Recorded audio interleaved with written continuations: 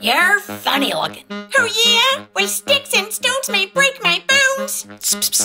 Paradise for 18. There we go. Do over. Sticks and stones may break my cartilage. The names still do hurt me, I have to admit. Bone versus cartilage? Let's find out. Fellow humans, our skeletons are made of bone. Do you ever think about your bones, though? I mean, there they are. I guess we could say hi to them every once in a while. But on to sharks. Their skeletons are made of cartilage. Think bendy ears, tip of nose. But is that a good thing? For sharks living in the ocean? Yes, it is. Cartilage is lighter and more flexible than bone. So sharks can be faster, make quick turns, and not sink to the bottom for being so heavy.